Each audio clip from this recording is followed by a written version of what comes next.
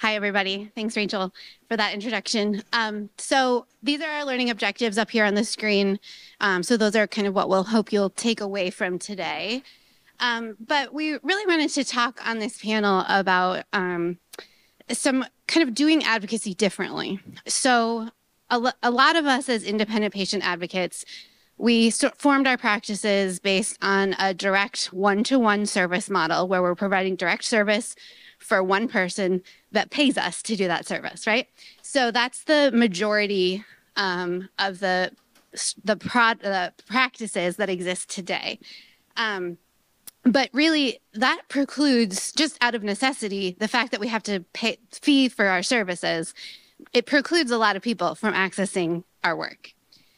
So we know there's a lot of different barriers to accessing advocacy in general. Number one is knowing we exist, right?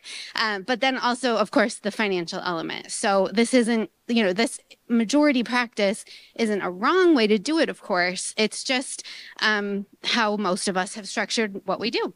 So we know, of course, though, that there's a lot of barriers to accessing healthcare in general.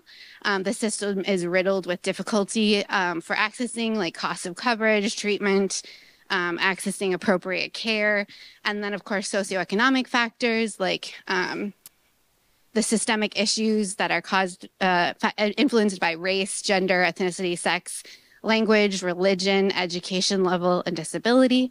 So all of those varying range of the spectrum really influence people's ability to get the healthcare they need.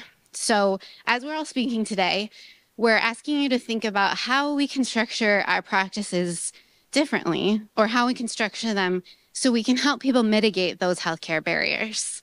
We're looking forward to your questions, and we really think these are important questions to think about to move our profession forward. So Rebecca is now going to talk. Stacy's not dead. She's well and alive. She wanted us to say that. She's not with us today. But no, she's helping her kids get ready for school and her teaching. So Rebecca is going to tell us about Stacy's work. All right, so this is our lovely Stacy. Like we said, she's not able to be with us here in person, but she is alive and well. She has younger children, and this was their first week of school. She's also a professor, and she's halfway through the semester. So I appreciate her trusting us to present this on her behalf. So a little bit about Stacy's journey. She was on track, the professional track, after obtaining her faculty position at DeUville University in 2010. Little did she know, 8 years later, a breast cancer diagnosis would rock her world. Through chemotherapy, radiation, and a double mastectomy, Stacy reflected on how fortunate she felt to have the knowledge in navigating our system. After her treatment was successful in 2019, she was on a mission to better her practice as a pharmacist and earned her credentials as a BCPA. As Stacy navigated the world of independent advocacy, she recognized this traditional model wasn't for her. She just couldn't take off her hat as a pharmacist. So she set out to do things a little bit differently. She began creating educational content in the form of presentations and webinars, sharing her expertise on improving access to pediatric medication information and navigating the pediatric health system. She also provided these presentations for continuing education credits through the Patient Advocacy Certification Board. Anybody has taken her courses? Raise your hand. I have. While many in our field are asked the question, what is the patient advocate and what the heck do you do? Stacy was continually asked, can you please give us some information that's reliable and that will help us make decisions for our kids? She could never give them a single resource, so she created it. KidCK RX is on a mission to provide information about children's medication in a patient-friendly, accessible, easy to understand, and reliable format. In keeping patient advocacy at the forefront of its services, KidCK RX is able to provide caregivers of children and young people the power to actively participate in their care and the confidence to make medication-based decisions. While KidCK RX is just getting started, they plan on doing things a little bit differently than other clinician-led programs. Stacy hopes you will connect with her and follow along the KidCK journey as it unfolds. And she also wants me to remind you that being an independent patient advocate means keeping that advocate mindset front and center, no matter which service model you use. So I'd like to thank you all and then ask Emily to come back to share her story. Thank you. Yeah, I'm gonna. All right. So, so as Rebecca said, or sorry, Rachel, you're Rebecca. As Rachel said, I have a background in international education. So I got my master's in 2015, and I've always been really interested in other cultures, you know, wanting to really jump in and immerse myself, learn what makes people tick. And then I have had a couple different jobs in that field. Most recently, I worked at a resettlement agency in Rhode Island. And then, as Rachel said, back in 2018, my mom was diagnosed with brain cancer, and that really gave us head first. It sent us head first into this journey of, you know, chemo, radiation, rehab, stem cell therapy, etc. So we really learned a lot firsthand from that experience as a caregiver as well. So kind of combining those two experiences, I realized there's a lot about the healthcare world that's not medical, and you really need somebody to point you in the right direction and, you know, pull the triggers and make sure that things are working properly and know where to go next.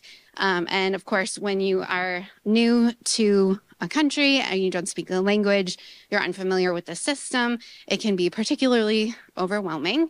And there's really nothing in existence that helps people figure out that path. So that's why I founded Navigate Health. My mission is to make sure everybody can understand and afford their healthcare journey, no matter what their socioeconomic background may be. And yep, so that's what I just talked about. So I have recently secured a contract with the Department of Human Services in Rhode Island. And with that contract, we're working, well, I should say I do work one-on-one with clients that pay for my, you know, hourly rate. So I do work in the kind of traditional model. But I also just got this contract with Department of Human Services with the State Refugee Resettlement Program. So we're working specifically with the Haitian community right now. People who come in through different refugee statuses, they don't necessarily go through the same process with the resettlement agencies. So a lot of these people are kind of falling through the cracks. So with DHS, I'm taking a look at the system and where we do have points of contact with these individuals and how can we convey as much information as effectively as possible during those touch points. So we're revising the screening process for benefit eligibility so that at that point we can get as much information from them and we can give them as much information as possible. And we're developing a pretty extensive referral network. So if people need help with XYZ, we can send them to the appropriate agency to help. So this benefits clients, but it also benefits DHS because they're actually going to be able to remain in compliance with the federal regulations. So it's a really win-win situation.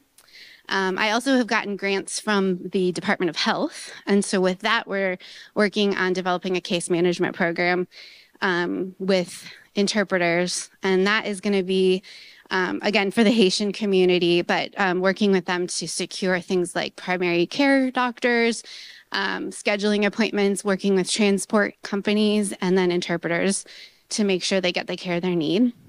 One of the things I'm most excited about with that grant is that I am a certified community health worker. Navigate Health is also an approved Medicaid provider.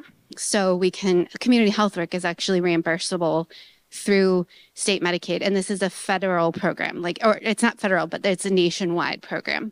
So that's a really exciting funding source. And there is a very active workforce of community health workers. So we're hiring them to do this kind of groundwork. And the community health worker program it's really meant to facilitate access to services and bridge the gaps that people need. So they've recognized this importance, which is why it's a reimbursable service. It's actually like CPT codes and everything for that. So I'm learning the billing side of things, which is a very fun adventure. So I have hired one community health worker already, and I'm looking forward to hiring more so we can get more people support. And then in the future, I'm really hoping to get more grant funding so we can do things like furthering that referral network, as well as developing case management. I want to do things like cultural orientations for the refugees that come in so that they can understand the basics of their new system that they're going to be thrown into. And then also doing provider training. So cultural sensitivity trainings, how to work with an interpreter for these providers, because that's a definite gap of knowledge gap. And kind of developing more reading material, essentially that we can distribute to people and help them in a culturally and language appropriate way. So I'm very excited about that work. And I'm really interested in kind of bridging that gap between community health workers and patient advocacy as well, because I think there's a lot of touch points that really make a lot of sense to further. So if you're interested in learning more about community health work, I'd love to talk to you. And I'm now going to hand it over to our our BU Wonder Women, Tanisha and Talia.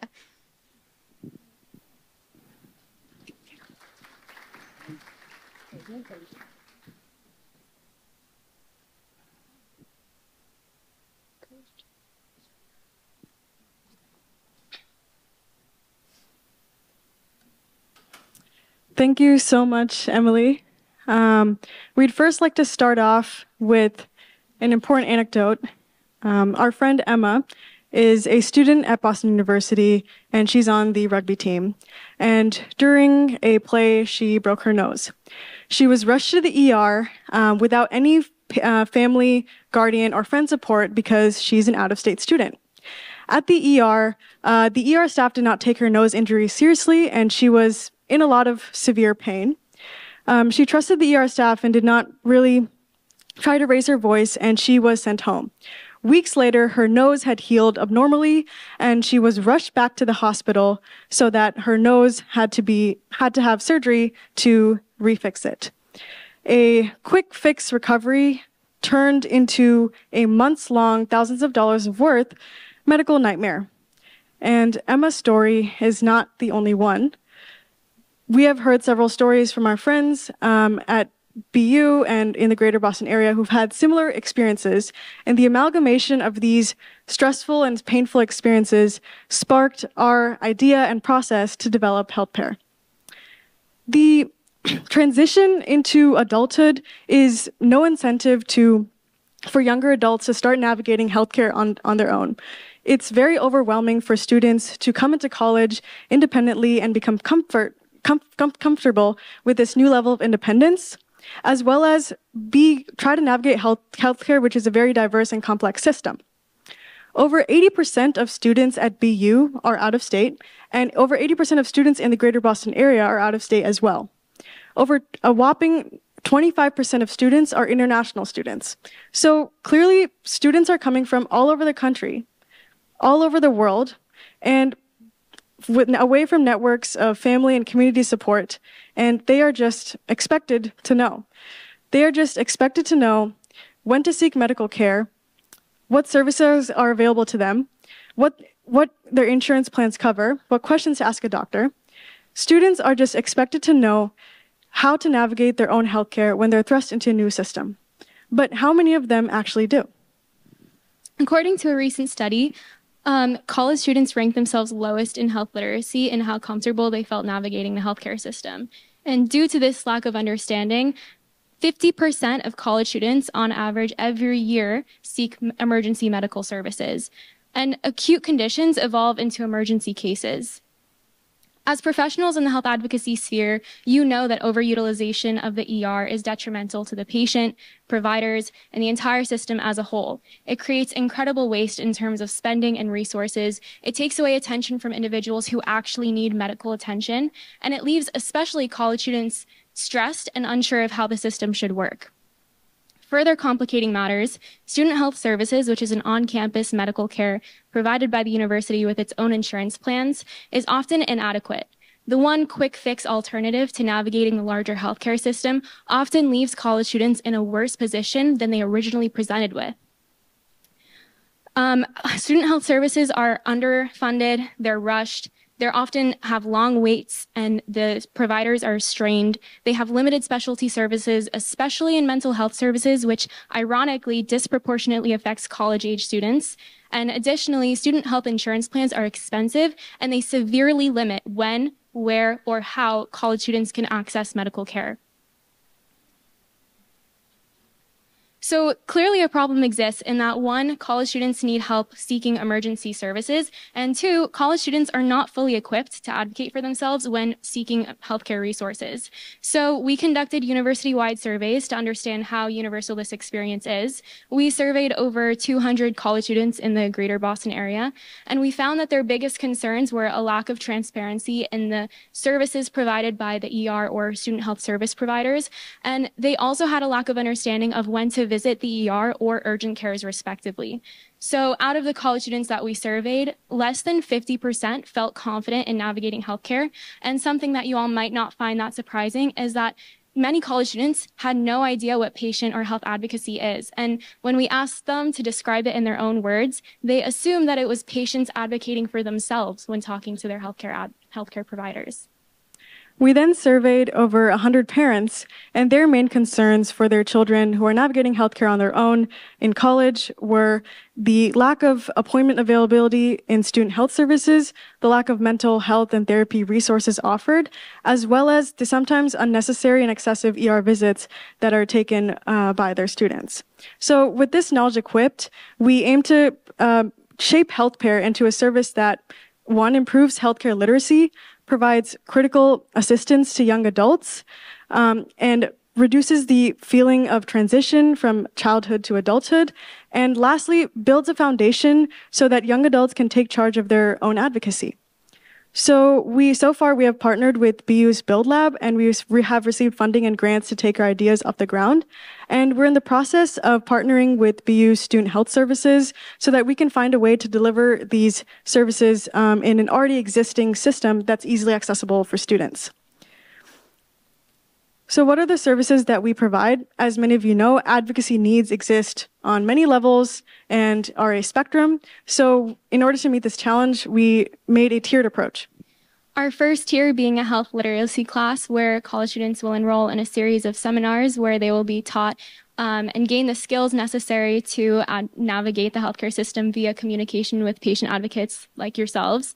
The second tier being a one-to-one personalized patient advocacy network where they can be paired with a patient advocate who's well-versed in college student needs. And this might be for students who are facing chronic health issues or just need a larger support arm, like many of the students that we described who are out of state or international, and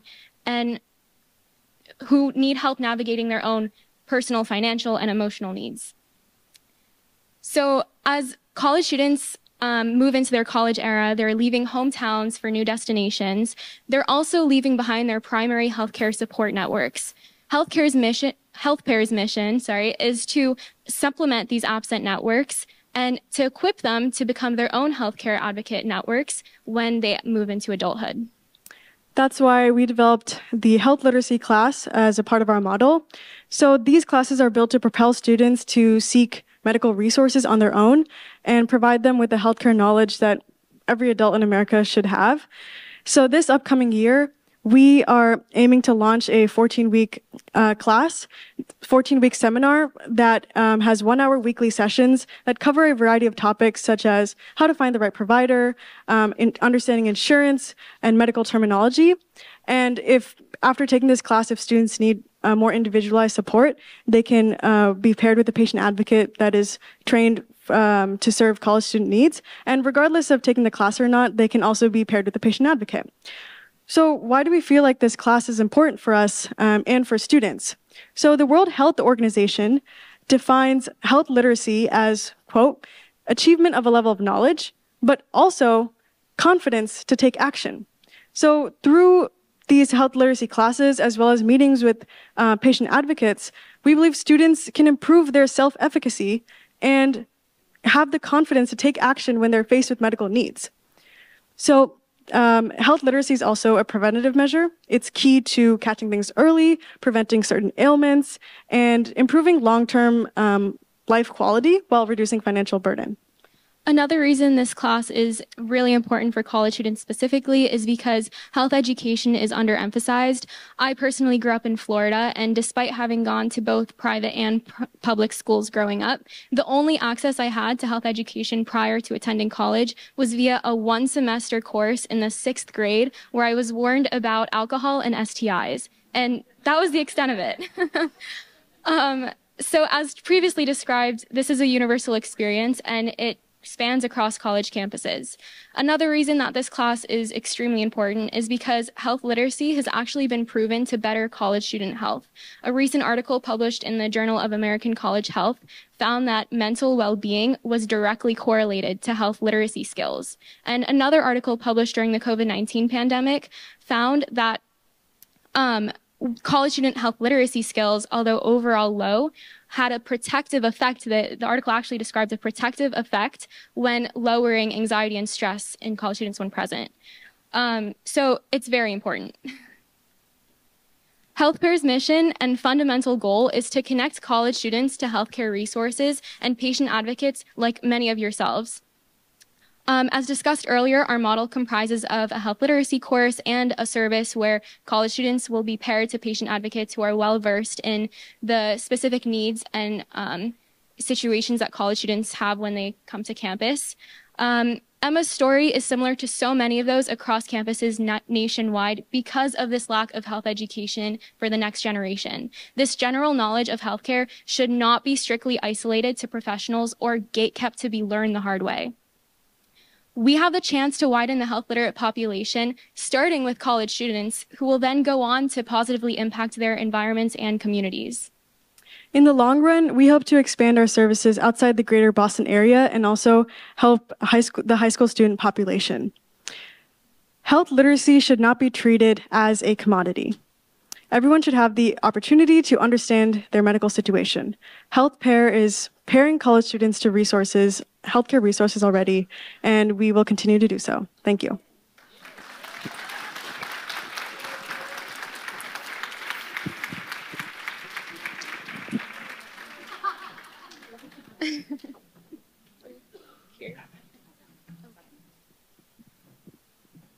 Gee, thanks for being awesome. And how do you go after that? Gosh, this is why we call them our Wonder Women from Boston. Yeah. So again, I'm Rebecca, and I'm thankful to be here to share a little bit about my journey. I've been told that I was crazy for doing this, and what were you thinking, and all kinds of fun things. I've had those same thoughts along the way, don't worry. So before I became a patient advocate, I worked in healthcare, business, accounting, insurance administration, all the very unsexy and unfun things, cubicle hopping type situation. So after about 15 years, my husband and I decided to grow our family, and we did that through adoption. So we knew in the adoption process, our children had pretty complex congenital conditions. So we were able to use the prep time in the process to educate ourselves as much as possible on those specific conditions. What we couldn't do is educate ourselves on how to navigate the pediatric system. So in that first 10 years that we were parents, we navigated the health system all alone. Even though I worked in healthcare, I was like, right? Because as if you know, if you work with pediatric population, the pediatric health system is a system within the system. So we traveled out of state for care. We traveled out of state for major surgeries. And about 7 years ago, we actually left our state that we lived in to get the care for our kids. So we have done it all.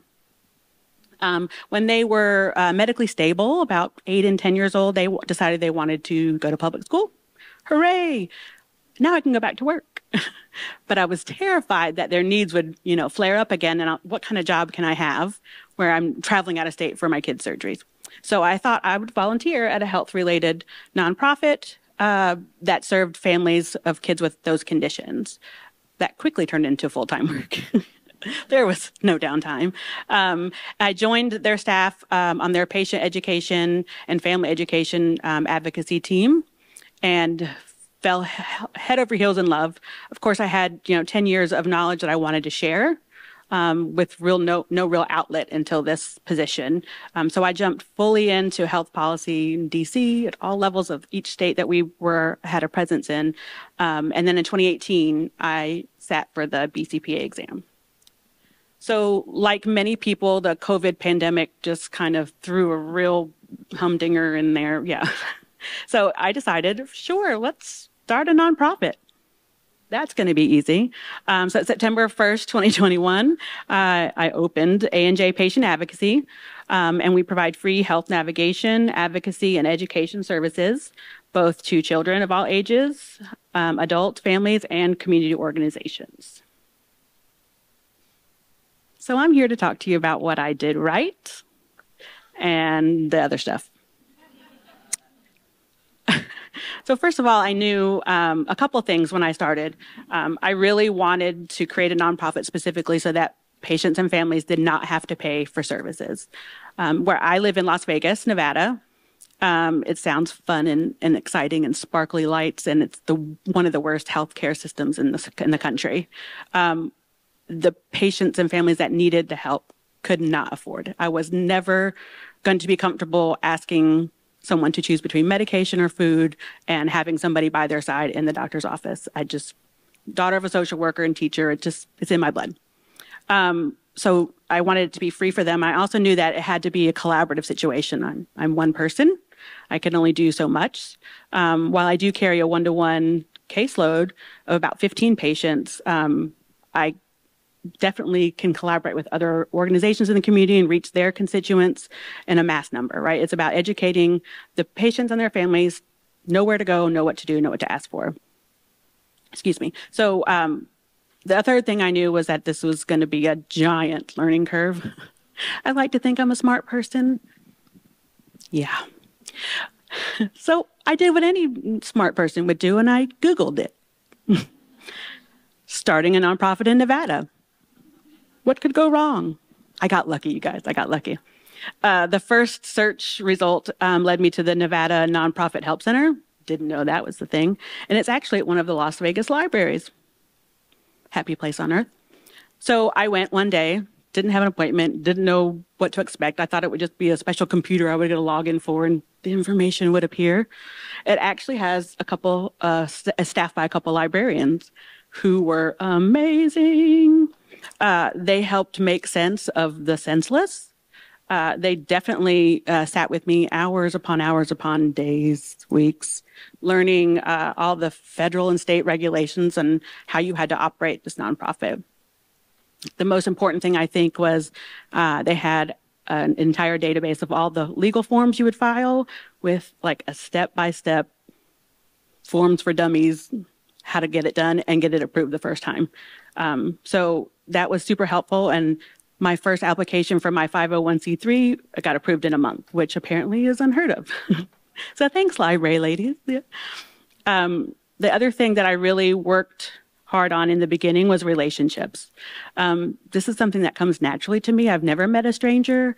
My mom says the first time I ran away from home was in a mall because I saw somebody that looked nice and I wanted to talk to them. I think I was 4. Sorry, Mom. So I went to all the places that I did not already know something about. Social Security and disability programs, Nevada Medicaid and other Nevada-funded programs and services, and then health advocates with different specialties. Many of you were in the room. Going to the Social Security office and just asking questions is not very fun and not easy, and I did not like it, but I learned a lot. She's telling me I got 5 minutes, so I'm going to talk faster. And then after I had the administrative part of the nonprofit in process, because it is a process, I spent a couple months, truly hard couple months, spreading awareness, because we all know what the heck is a patient advocate. Las Vegas is no different. I really leveraged anybody that I had heard or read or seen in the media that did healthcare stories. So I emailed those folks at the local news stations and just said, hey, here I am. This is what I do. Some of them didn't reply. Some of them wrote back, hey, good luck. Let me know how it goes. I also reached out, and I can't remember who gave me this advice, so I apologize, I can't credit them. I reached out to the communications staff for the major hospital systems and just kept trying until I got to the team that runs their social media, their Facebook pages and everything. And they were a wealth of information. They see everything behind the scenes and know what people want to see and want to hear. And so they just gave me an immense amount of advice in one lunch meeting. And then I was feeling really fancy one day and I thought I would email some national media reporters on healthcare. Never heard back.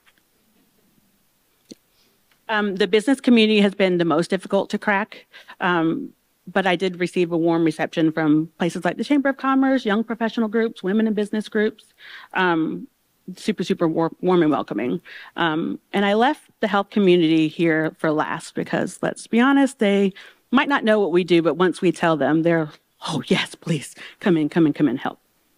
So I went to as many health fairs, back to school events, city events, City Ward number 6 is having a picnic, I'm there, right? Free food. And most of these were no charge to have a table and just talk to people. So that definitely went well, the community outreach. By the 5th or so health event I was at, somebody came up to the table and said, hey, I know about you. I wanted to cry, throw up, and keep going all at the same time. Yeah, it was great. So in the last 2 years, I've continued that outreach in the medical community. School nurses have been huge because I do work with a lot of children. Disease-specific nonprofits in our town and some national. I actually cracked the wall at a local medical school. And then the public health department for Nevada, it actually runs through UNLV. And so I've been able to reach out with them as well. Some of the programs that I offer that aren't programs, but it just came out naturally.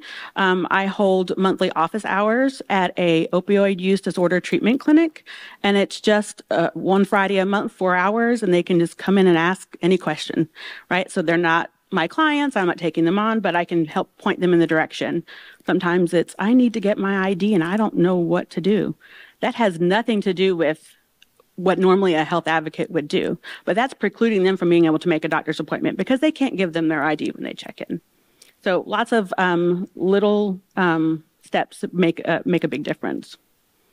One of my most favorite things, and I start back next week, is that I connected with a special education teacher at a local high school, and I go and do monthly workshops during the school year for them for several classes of students with autism and some with developmental disabilities, just to let them know that they're important and they need to have some kind of knowledge and autonomy over their health care, whether they'll be fully independent or not. So I thank you so very much. I would love to answer any questions about nonprofits. I can't promise I have the answer, but yes.